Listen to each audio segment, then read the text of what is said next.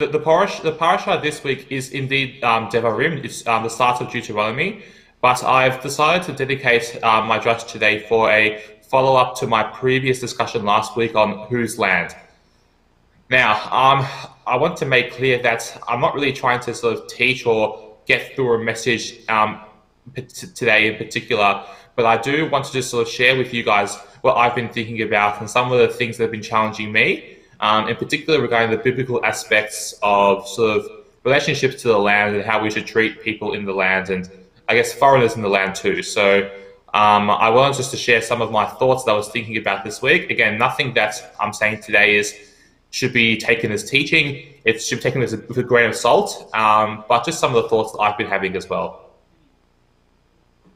So in terms of the background, just for those of you who missed last week, I definitely recommend you watch that the particular sermon. We talked about the land of Israel, the biblical land of Israel. And we used as a springboard last week's double portion at the end of Numbers, Matot Maseh. We discussed the potential boundaries or the borders of Israel. We affirmed Israel's right to the land as unequivocal, completely justified according to the scripture. But we also briefly discussed the need for empathy and consideration for the people already living there. So that's where I really wanted to explore this week, what that looks like in a modern day. And I guess the question could be asked throughout all this, sure, we need to treat people with respect and empathy, as brothers and sisters in the Messiah and also as fellow human beings. But then the commandment also says, didn't God command us to drive them out? So God did command us to drive out the native inhabitants of the land prior to the Israelites moving there.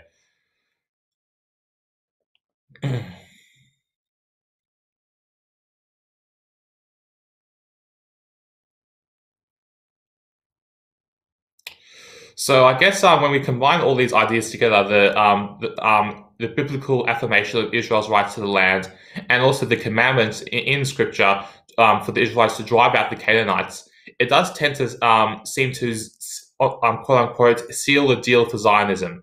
And I say this as a Zionist myself, and what we mean by Zionist is there's so many different definitions by people who are very anti-Semitic, but really what Zionism is essentially the idea that the Jewish people deserve and need a homeland of their own. That's all Zionism is. And I guess these ideas in Scripture do tend to seal the deal for us. And I guess I've been thinking about, is there a counter-argument? Is there, or maybe not a counter-argument, but is there at least, or are there at least some secondary considerations to be made? And this week I came across the book of Judges and the first 3 chapters, and I think they are worthy of consideration after our discussion last week. Now, we don't have time this week to read, obviously, the whole 3 chapters, but I do want to give some context and a brief summary, also highlight some very interesting passages within those chapters, and we'll discuss them further. So the context of this is Joshua, who was the first leader of the Israelites after Moses. He has died. He was 110 years old. And God continued to give favor to the Israelites to conquer the rest of the land. So there was, by this point, the Israelites had conquered most of the land, but not all of it. However, Israel did not complete the conquest. Even though they were strong enough, Israel was more intent on subjugating the Canaanites, so making them slaves and serving the Israelites, but did not drive them out fully. And God directly warns Israel against this, and he warns that the nations will be a snare for the people. That's the word that's used in the English translations. And what is meant by that is these people would influence Israel to serve their idols, to serve their gods, including the Baals, which were a group of idols that they worshipped. And unfortunately, that is exactly what happened. And we read this in the book of Judges, chapter 2, verses 10 to 12. And there arose another generation after them who did not know the Lord or the work that he had done for Israel. And the people of Israel did what was evil in the sight of the Lord and served the Baals. They went after other gods from among the gods of the peoples who were around them. Now, as a result of this, God withdrew his blessing. Instead of Israel being strong and being able to conquer, plunderers and sort of bandits started to conquer them and to cause much distress amongst Israel. God then heard the cries of the people, and as a result, he raised up judges. That's where the book of Judges, the name, comes from. And these were guides and leaders, and they were also military as well. So we'll talk about that in a sec. But they were essentially leaders to help shepherd Israel. Under them, Israel's condition improved. They returned to God, and God's favor returned to the nation. But when they died, they went back into sin, and then Israel lost God's favor, and then they suffered too. So it was a bit of a topsy-turvy period. So unfortunately, the consequences for Israel's decision not to drive out the nations had everlasting consequences felt until this day. And we also read that God stopped driving out the nations. And we read this in a couple of places in Judges chapter 2. In verse 3 it says, "So now I say, I will not drive them out before you, but they shall become thorns in your side." And in verses 21 to 22 it says, I will no longer drive out before them any of the nations that Joshua left when he died, in order to test Israel by them, whether they will take care to walk in the way of the Lord as their fathers did or not. We actually read that God causes the nations to stay in the land. So it's actually by God's power that these nations stay. In Judges chapter 3. Now, these are the nations that the Lord left to test Israel by them. That is, all in Israel who had not experienced all the wars in Canaan. It was only in order that the generations of the people of Israel might know war, to teach war to those who had not known it before. These are the nations, the 5 lords of the Philistines and all the Canaanites, and the Sidonians and the Hivites who lived on Mount Lebanon, from Mount Baal Hermon as far as Lebo Hamat. They were for the testing of Israel, to know whether Israel would obey the commandments of the Lord, which he commanded their fathers by the hand of Moses. So we can see here that there's actually a divine presence that God sort of started to use the nations for to sort of test Israel. Despite all this, God was still sympathetic to the cries of Israel when they wept, and he sent multiple deliverers in the form of his judges. In chapter 3 of the book of Judges, we read about 3 judges in this chapter alone. We read about Othniel. Othniel was Caleb's nephew. We read about Ehud, and we read about Shamgar. So they were not only spiritual, sort of rabbinic, not really rabbinic leaders, but sort of like, spiritual leaders, of course, but they also had a military role. So they were dual spiritual and military leaders, and they actually often would lead armies to subdue Israel's enemies. And through Othniel, the land had peace for 40 years. I'm just referencing Judges 3, verse 11. And so he was a very, very successful judge, and actually helped Israel enter a time of peace and prosperity. So how can we apply this knowledge? We see on one hand, we have God's commandment to drive out the nations and to conquer the land and possess it. But then we have, I guess, as a result of Israel's, less than enthusiastic approach to doing that, God then says, no, I'll keep these nations in the land and they will test you. So how can we sort of apply this seeming paradox? Well, there's been many different perspectives on this, and I will talk about 2 main ones. The first one is, this is sort of the more right-wing, stance. Not to say whether it's good or bad, it's a fact it's the more right-wing stance. Some people say that this should be a further reminder for us that we should not make the same mistakes of our ancestors. And we should actually use this as motivation to actually further fully drive out the non-Jewish inhabitants. And people who have sort of thought like this in the past, I'm not sure if you guys would have heard, there was a rabbi, he died about 25 years ago, maybe just before or after I was born. His name was Rabbi Meir Kahana, and he was an American rabbi originally, but he moved to Israel and he ran for Israeli parliament. And his ideology was, again, it's nothing that he hasn't said himself. His ideology was that it was impossible for there to be a successful Jewish state when there were significant minorities in the land. And I guess that goes against the idea of multiculturalism. And Israel is very multicultural today. So he was very unpopular amongst the general population, but he did have maybe 15-20% of the population did have strong support for him. And he would sort of fall into this view. He would say that, we should learn from the past. We should learn that, Israel always struggled when, other nations were allowed in, and therefore we should drive out the nations. So we should, make it a completely Jewish state, 100%. And he actually proposed to essentially expel the Arabs from Israel. That was his proposal. Nothing that he didn't say himself that you can see online. So it's interesting because, that's a very controversial example. But if you actually take the scriptures, you can actually get to that perspective if you take a certain spirit. So we'll return back to the slides. So that's one particular example. So, and I guess the spiritual justification for this is that you can sort of see from the history of Israel that the nations did indeed cause Israel to fail the test. So the nations did indeed cause Israel to serve idols. They influenced Israel to commit idolatry, and really not only idolatry but also adopt some of the detestable worship practices of the nations. So like sacrificing children to idols was a practice that they did, and Israel unfortunately adopted that practice too. And we can see here that God was not commanding ethnic cleansing for its own sake.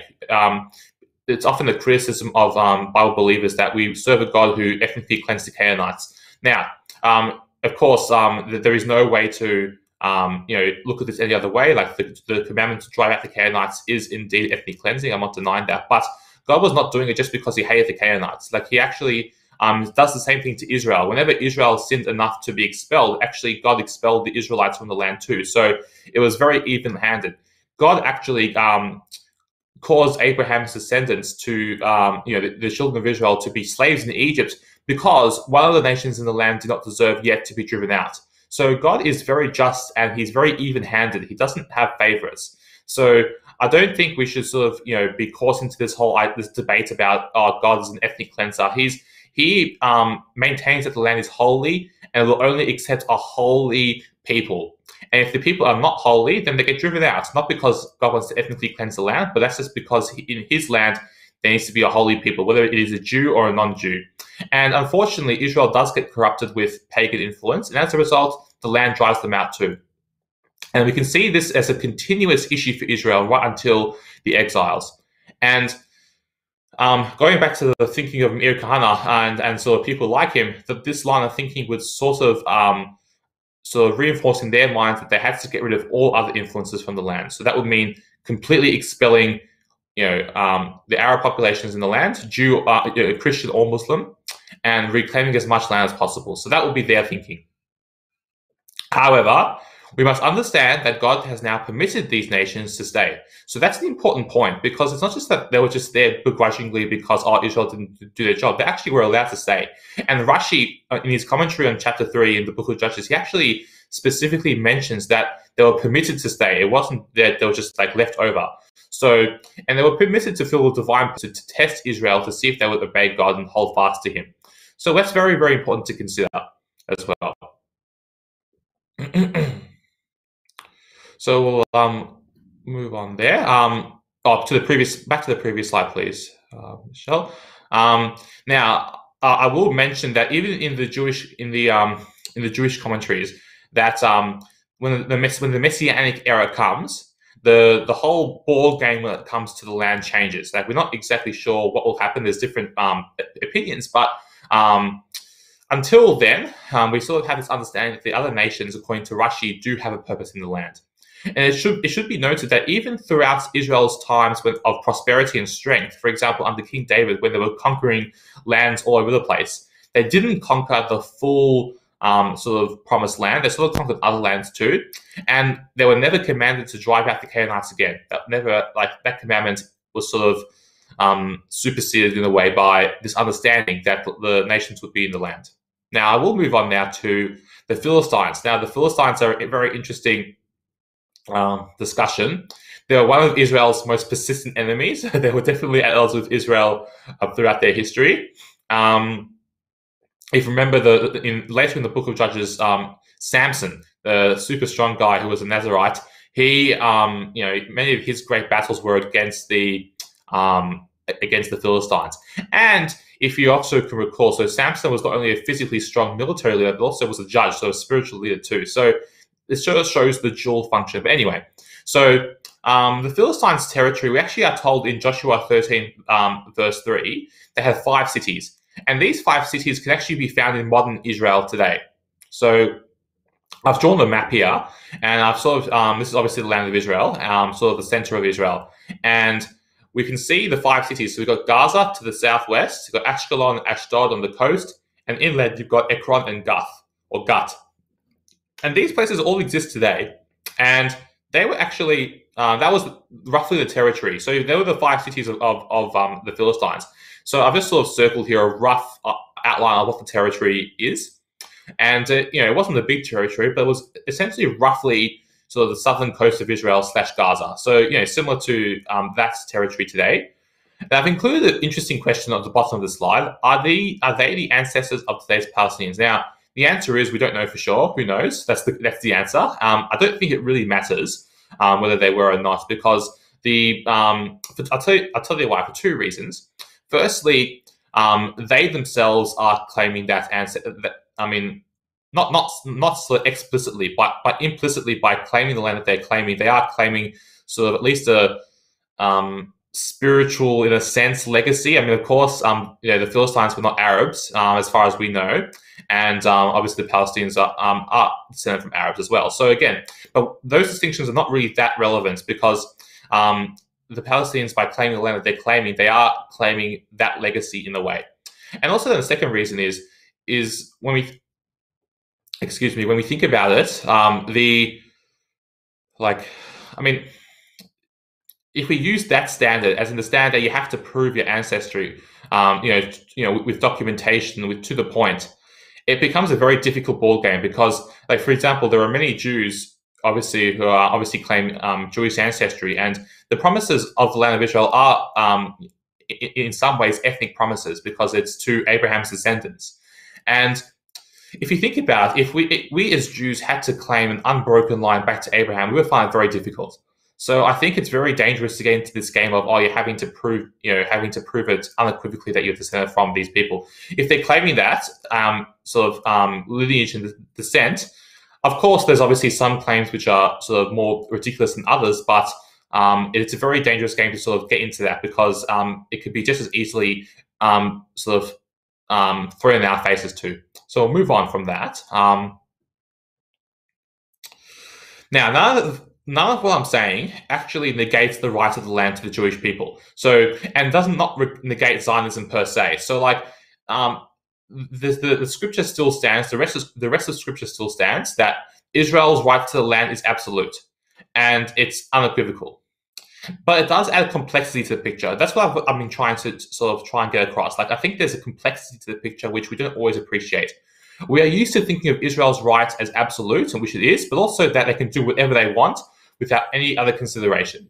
And Israel, of course, does not do whatever it wants. Israel does have a lot of consideration for the other people living there. Israel is given far more rights to its minorities than any other Middle Eastern country.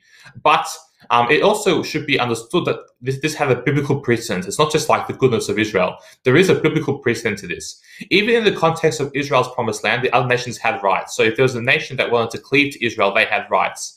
And we know that the reason for the ethnic cleansing that was commanded originally was because of the sinfulness and idolatry of the surrounding nations, for no other reason. And I guess I want to ask another question to us all. Of course, we know that the vast majority of the Palestinians are Muslims. But if they were all Christians, if they were all born again, Bible believing, Jesus believing, spiritually filled Christians, would our approach to this question be different? I'm going to say it again. If the Palestinians were all Christians and born again Christians, would our response be different? I would say yes. I think we would actually think of them quite differently. I think because I guess traditionally there's been a lot of animosity between Christianity and Islam. I think it's very easy to think of them as like this other, like the Jews and Christians as brothers, and Muslims as sort of this other, which is sort of not really, consistent with, especially as people in the West. We're obviously used to thinking of Islam and the cultures which involve Islam. Of course, Islam is multicultural as well, but we're used to thinking of it as someone else, someone different.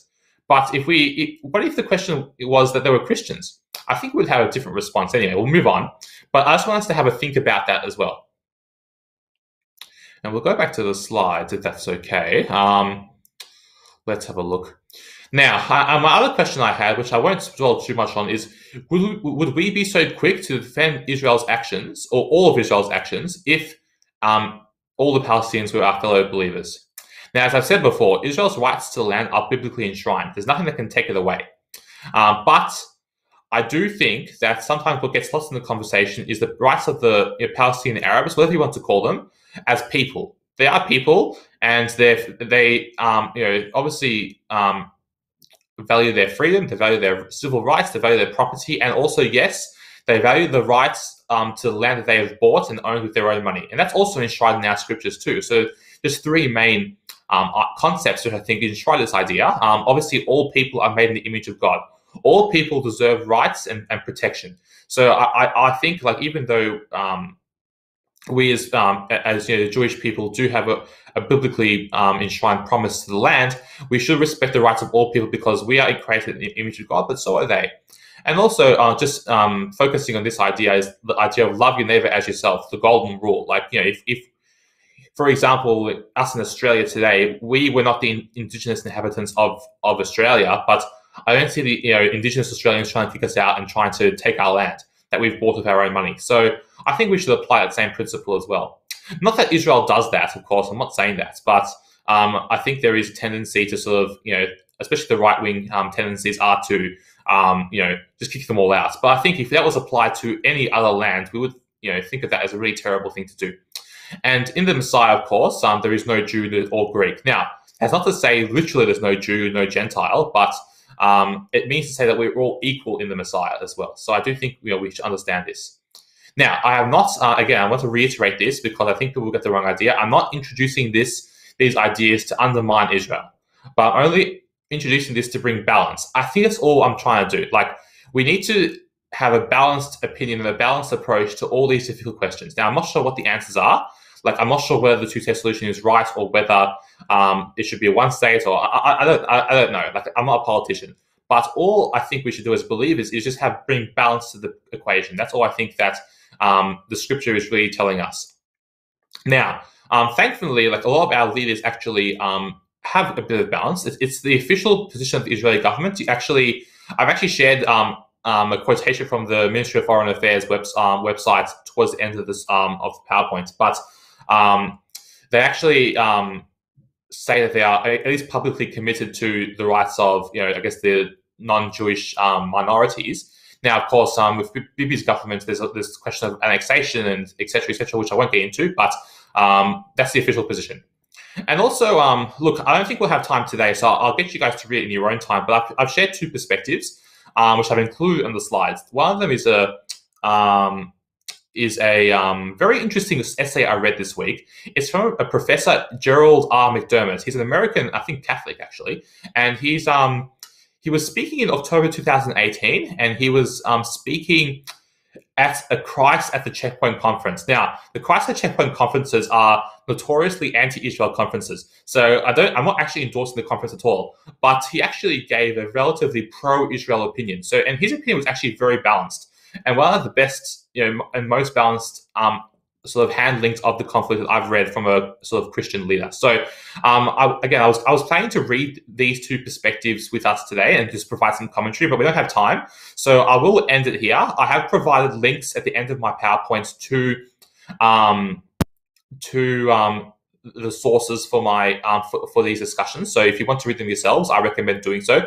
I found it very interesting food for thought, but I've also quoted what I think are the most relevant parts into my presentation. So just for the sake of time, I won't go through the discussion today. I think we're running out of time. So we'll finish the drash here. I hope that was interesting for you all. Again, none of what I'm saying is to undermine Israel, but I do think we need to have balance. And I do think that, I mean, at least for me anyway, the thinking about and discussing Judges 1 to 3 has sort of challenged me in sort of how I approach my Zionism as well. And I hope it does for you all at home.